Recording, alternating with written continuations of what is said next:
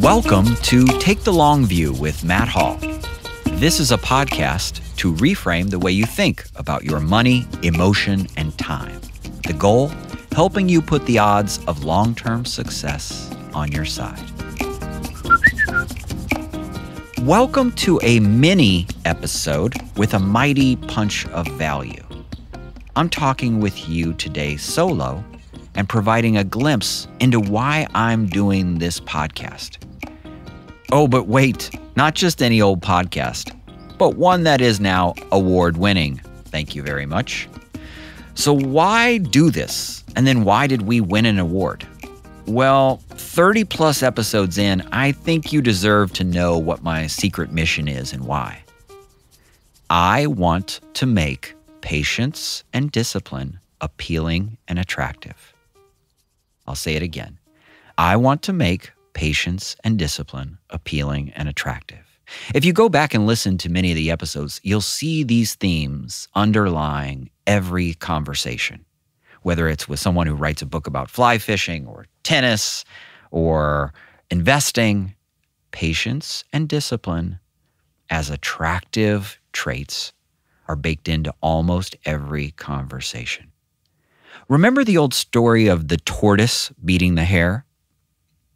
Let's go back just in case you don't remember or aren't familiar. A hare was making fun of the tortoise one day for being slow. "Do you ever get anywhere?" he asked with a mocking laugh. "Yes," replied the tortoise, "and I get there sooner than you think. I'll run you a race and prove it." The hare was much amused at the idea of running a race with the tortoise, but for the fun of the thing, he agreed. So the fox, who had consented to act as a judge, marked the distance and started the runners off. The hare was soon far out of sight, and to make the tortoise feel very deeply how ridiculous it was for him to try a race with a hare, he lay down beside the course to take a nap until the tortoise should catch up. The tortoise, meanwhile, kept going slowly but steadily, and after a time passed the place where the hare was sleeping. But the hare slept on very peacefully, and when at last he did wake up, the tortoise was near the goal.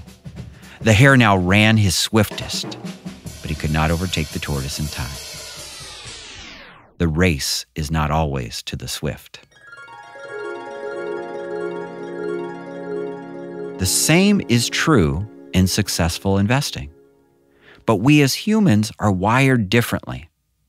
That and the modern times have us set up for giving our attention often to the apocalypse du jour. As Jason Gay, sports columnist for the Wall Street Journal and future podcast guest of this show, said recently, "Nobody gets clicks and famous for taking a long view. Hell has to be served in a handbasket, preferably with a clever baiting headline. If you haven't freaked out about at least 3 things you've read by 9 a.m., you're not doing it correctly." That's often how it feels to live in the modern era. And my mission is to be the voice in your ear that counters what is out there, to widen the gaze and help you take a longer and maybe more relaxing view. So the Take the Long View podcast has won an award, and we are honored. It's called the Luminary Award for Thought Leadership. And it was given to us by an organization called Think Advisor. This is a legitimate award in our industry. We're honored to receive it. The judges who are involved, many of them are heroes of mine. But why are we getting it? I think because it's very rare to have someone focusing on patience and discipline, to going away from that sort of apocalypse du jour mentality and favoring a more patient, disciplined perspective. My book and this podcast both have the same mission in mind. And why? Because in my industry, those are the ingredients that matter most. Consider this story. I was visiting recently with some friends, and the topic turned to buying individual stocks with the hopes of getting rich. My pals know me well enough to know that I prefer the idea of buying the haystack instead of searching for the needles. but they went on anyway, and I enjoyed listening to the dialogue. Not because it made sense to me, but because it shows how much work we still need to do. Why is picking individual stocks doomed to fail? Here's the reason. You're too late. The price knows what you think you know. The price meaning the price of the stock. So if you like Costco, I've never been to one myself, but people, some of my friends, they really like Costco. Cool. But analysts and fund managers and other people, they know it. And so does the price. Your knowledge is already baked in. It's not novel or new. It's in there. Here's another example. Peloton. Yep, sweet. I get it. I own one. Love it. But that doesn't mean it's cheap to buy shares of the company. The price knows that it's an elegant exercise platform. The stock market is an information processing machine, and the machine works very well. Not perfectly, but close enough that it's really hard to know something legally that the market doesn't already know. Another line that came up during the conversation, buy what you know. Buy stocks or companies that you know. That's not really investing, and it's not dumb. It's just what Peter Lynch said years ago, and it's what others repeat. You don't know anything that the price doesn't already know, even if you're familiar with the company.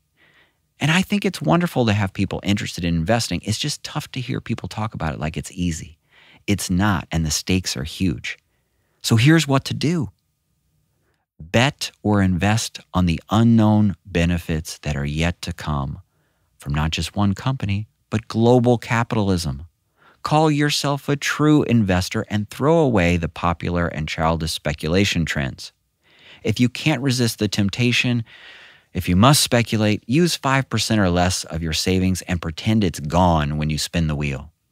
You're neither a genius if you hit, nor a bozo if you miss on your company of the day. You just benefited from something that was unknown or hurt by the same. Because the price knows. The price knows. The price knows. But if you can own it all and just be patient, I think you'll be pleased with the results. And that is why this podcast is all about making patience and discipline attractive. These are the ingredients that truly matter most. Respect, Matt.